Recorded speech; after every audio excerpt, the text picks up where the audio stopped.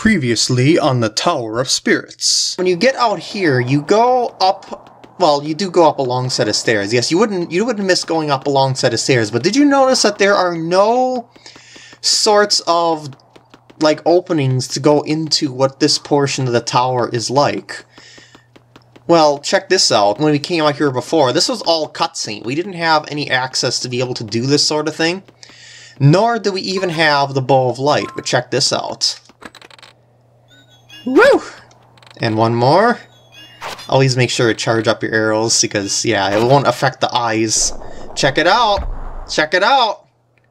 It's the final area of the Tower of Spirits. Yes! There's actually more floors to do in this place. Can you believe it? No, you couldn't possibly believe it. Well, until you've seen it. When I first seen this, I was like, oh my god, I thought I reached the top, because I didn't notice that there was that whole gap that I bypassed, you know, with the stairs outside the tower. But no. Look at this! Look at this! You go down the stairs, and we're in floor 30. Who knew there was something like this under the altar? Alright, Link, it's time to end this. Together we can take on anything, right? No way. You say that now, but I know you'll come around and do the right thing. It's because you got such a big heart. So, well, I'm not going to be starting this part. Remember what Anjin told us, Link? Your new sword is filled with energy. That means you don't need to grab the Tears of Light to attack the Phantoms. So yeah, well, I'm not going to be starting this today. I just wanted to show you that as long as we're here and I can grab the stamp station and stuff like that, I would show you what that all meant, is that there is indeed more to the tower that we have to do here. And now, the conclusion. And here we are. Hello everyone, and welcome back to the walkthrough. So, the finale, the actual finale of the Tower of Spirits here. So this place has by far the most difficult puzzles of all the Tower of Spirits floors. As a matter of fact, this next area that we're going to go down to here is the place that I thought was in Phantom Hourglass, but actually wasn't, that I said that I was dreading coming to. No, I had the games wrong. It's here. It's so dark in here, Link. We've been in a room like this before, haven't we? And let's do what we did last time. Okay, so we're not going to be actually as thorough with our doodlings. We're going to draw, you know, rooms out like we did before-ish. Oh, that was actually kind of a bad angle there, but well, I'll just kind of map out things with more crude lines than I did before, as opposed to me kind of drawing for hours at a time just to get everything super detailed and whatnot. But anyway, my focus of coming here is this Phantom, and I don't know how this illuminates when we're changing, maybe it's just the glowiness.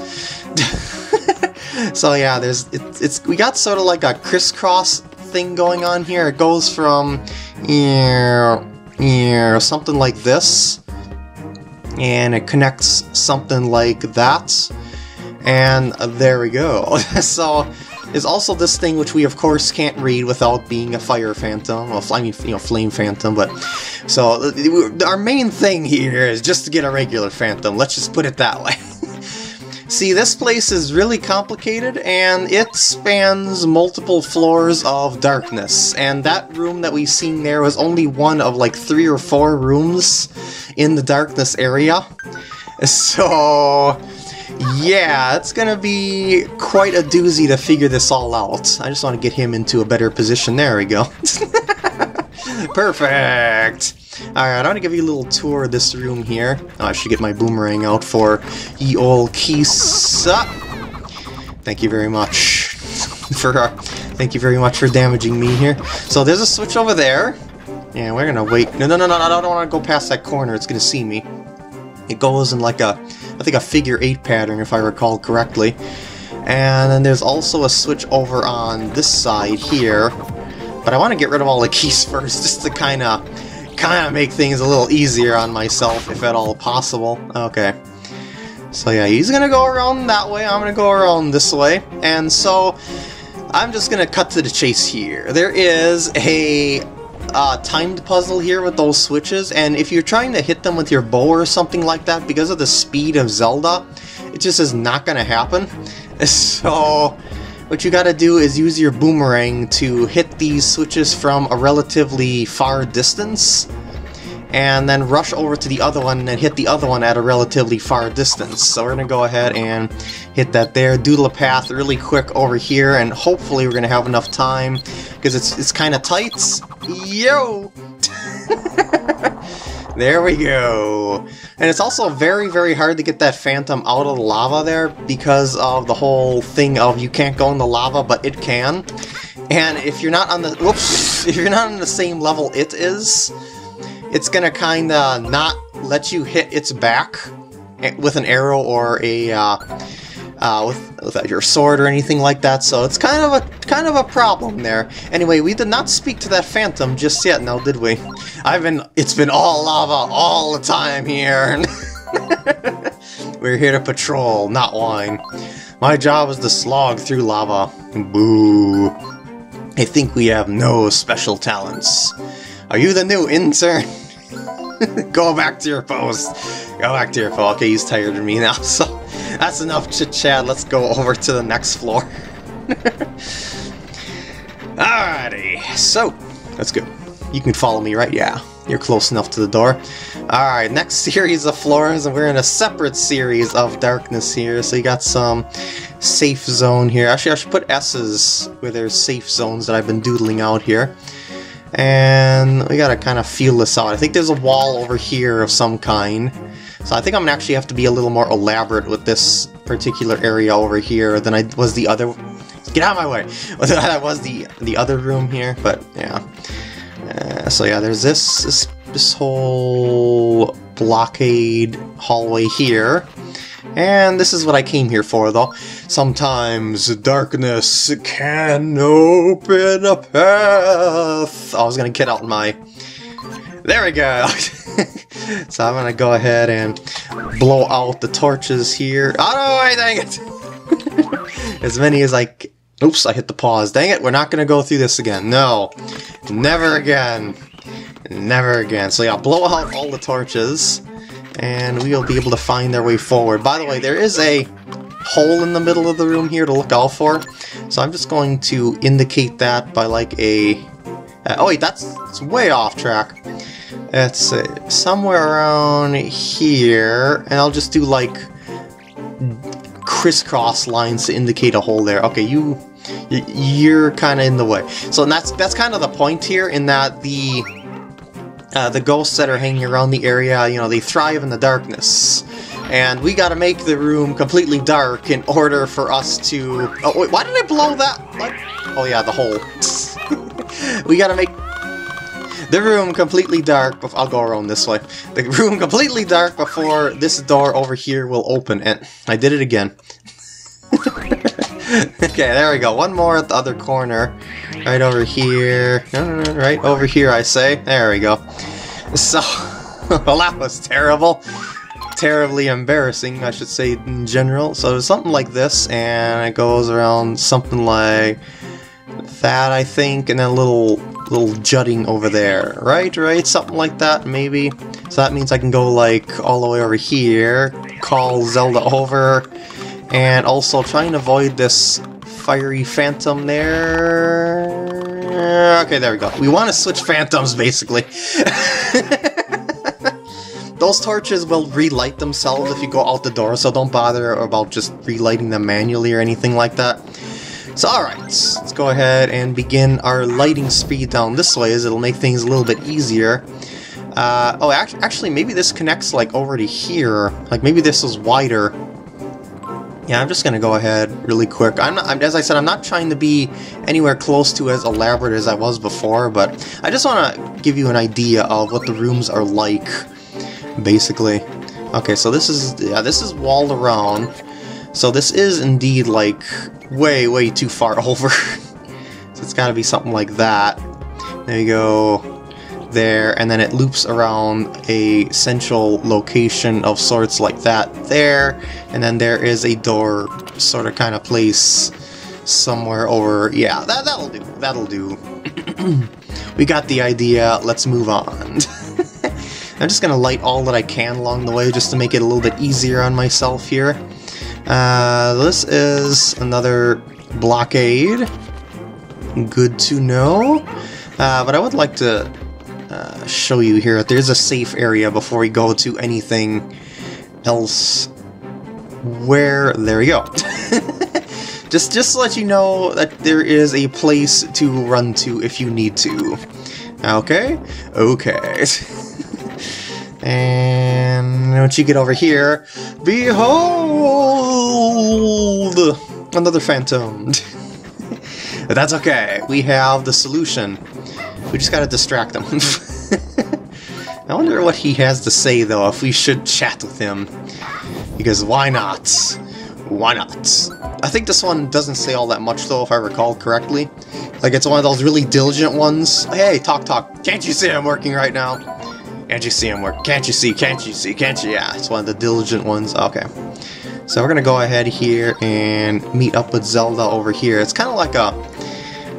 another crisscross area of sorts, kinda, but not the same. It's more like something like this. Yeah, like these connect like that, and then you've got these thingies over here. And I think there's another one over... yeah, there's another wall-like thing over here. Something like that. So I'm just gonna scribble this all in nice and dark. So that's the layout of our room here. And we need Zelda to kinda... oh yeah, there's that little bump over there too. That's another factor. Okay. But that bump isn't all that important. If we're running from the phantoms, we can kind of feel around for that. So our solution for this, of course, is distraction. But anyway, let's read this now. Look for 2 eyes in the dark. Shoot them with light to get the key. Of course, yeah, that. And we're going to light this for kicks too, because why not? And we'll also hit the wall there to distract the phantom. And we're gonna go around back, get this all charged up. There we go, hit that, and way on the other side, like... I'm talking like over here, in a totally separate room, is that. Way over there, yeah. So that is a thing that is for later on. It's another eye in the darkness, but it's nothing that we have access to right now. I do believe I want to get that Warp Phantom sometime later. Well, actually, maybe I could get that now. Because I don't... No, I still need my Flamey Phantom here. So I'm gonna go ahead and zigzag around. Oh, that's like a... oh, that's... no, it goes like that, yeah. So, yeah, I still need to take our Flaming Phantom here back to that other room with the regular Phantoms to do something else. Because remember, there was those torches to light over there, so... yeah, let's go back over there and see what we can do. And hopefully we're going to be able to do this quickly before the other Phantom will get in our way on this lava-y area. Go, go, go, go, go. And we're going to jump on you right away. There we go. Go, go, go, go, go. Oh, you were... the line erased. Really? Ah, okay, fine. Fine. I think I touched the dot. That's why it erased. It's going to see me, I think, but it won't be able to get us in time. Oh, no, it's taking that route. Okay. That is good. That is good. Okay. By the way, do not go through this door ever, like when you're going through this place, unless you want to end your run here, because that's going to make your Phantom immediately disappear from Zelda's possession. I've done that before, and it sucked. So always remember to go up this door over here. Alright, Phantoms. We have a flaming thing to light over at the corner there. I'm just going to kind of go around you guys. Oh, that's actually like it's a whole elaborate other series of room here. Okay. I'm gonna actually go and distract them with my friend here. And by the way, you also get I was gonna say we also get hints here. Yeah, weak spot in the upper portion of the wall, but I didn't really have time to. Yeah, I think it said upper left portion of the wall. All right, everyone over here. We'll have a nice conversation where it's safer here. Here, everyone get back over here. Just everyone, come on, here. Yeah, there we go. Alright, talk. Weak spot in the wall to the upper left. Weak spot in the wall, upper left, weak spot, yeah. Okay, so we're going to learn that from the other plaque. That thing that's over there. Used to be a corridor here. Where did it go? weak spot in the upper wall to the upper left, and weak spot then, yeah. So we actually learned this from something from one of those placky areas there, but we're kind of swamped right now. You know what, I'm just reset their position, because I had the right idea going around the way that I did before. It's just that I kind of took a wrong turn there. Okay, so we go to the upper area, and we go loop around, follow those lines, and instead of going into that corner, we go over here. Look at that, like a pro. There we go. So this is like a little dead-end place of sorts. And this leads to a... Come on. Okay. This leads to a sandy puzzle room. So, oh wait, actually I should leave my bow out. No wait, better yet, the bombs. I'm gonna leave you here the whole time while I get this area cleared out. How's that sound? So what we need to do here is get this and call her over.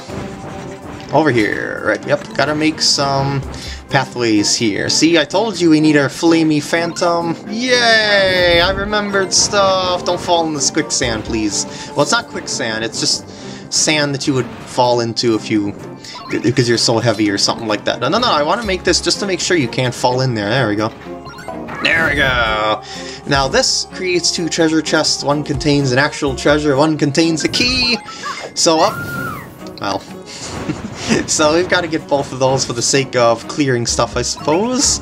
So let's go right ahead here and make our way back, hopefully without any sort of Zelda sinking. Don't go, okay, there we go. Now for the other ones, again, I'm going to leave her behind while well, actually, I want to see what happens if I sand rod these guys. Yeah, I figured that would happen. Just absolutely nothing. Just kind of poop out on top of that. Alright, get down here. Get down here. Come on. Or sand dissipate, that'll work too. Okay. There's more, though. There's more. So, we have more opportunities to explode them quickly. There we go. There we go. I think there's one more. I thought, maybe? No? Okay. So, we're gonna switch now over to Sand Rod, because we need it. And we also need to be on top of Zelda for this part. So, we're gonna get her over here. Get on top of her, and begin our doodling!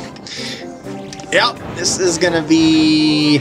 multitask 101 here. Just don't go too far ahead so that you don't have too much to be overwhelmed by. There we go, and also don't drop off of Zelda, like, on these platforms, otherwise you're gonna have to go all the way back to the start, because that's the only place that you can get on top of her. So yeah, another ancient gold piece, because yeah, see, this is all level with the sand, these sorts of lighter colored areas here, but then you got this darker colored one. This is the only one that you can really get on top of her from, or over here. But that's back below the sand line, and this is, yeah, this is all level with this line, so this is why you always have to go all the way back to the start if you should accidentally drop off of Zelda at any point of this, and it's not on top of the higher platforms. So let's just try and do this nice and smoothly, shall we? I think so. Just to kind of maximize our time usage here. Alright.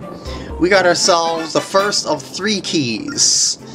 What? 3 keys? What do you mean 3 keys? Yes. So, there, on the other floor, there was it 29? Was it? Yeah, there was this door area here.